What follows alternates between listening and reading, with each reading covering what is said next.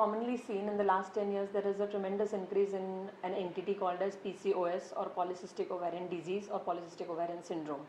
This condition is becoming very common, especially in urban cities and metro cities, because of sedentary lifestyle, and there's a lot of eating out, lack of exercise, and a lot of stress.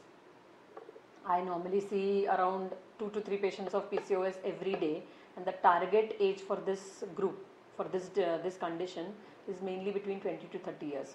So mind you, most of the college going population, a lot of them have, at least 20-30% of them have this PCOS.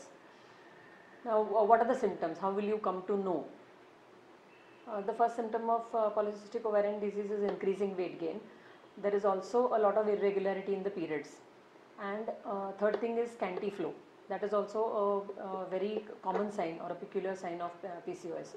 Normally, I will not call her a patient, because these are young girls who are otherwise very healthy, and otherwise they don't have any health issues, but normally they present with increasing weight gain, and they will say they have continuous irregular periods or scanty periods. The periods come every 1.5 to 2 months. Sometimes periods don't come without taking any medication.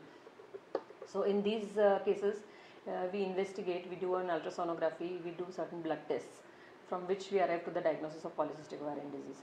There is a lot of skin problems also associated with PCOD, as in there is increased male hormones, and that is why skin becomes oily, and there are a lot of pimples occurring on the skin. Skin becomes dark, skin thickens in texture. So a lot of these patients go to a skin specialist first for getting either laser or electrolysis or some treatment for their skin, and later on they come to us, or sometimes the skin specialist refer them to us, saying you get a hormonal checkup done, or you go and see your gynecologist first, and then normally we diagnose them as PCOS.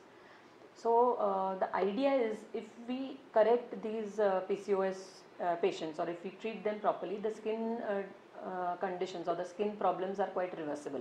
So they need not go in for laser or electrolysis treatment most of the times. Only thing is, treatment is cumbersome, it is time consuming.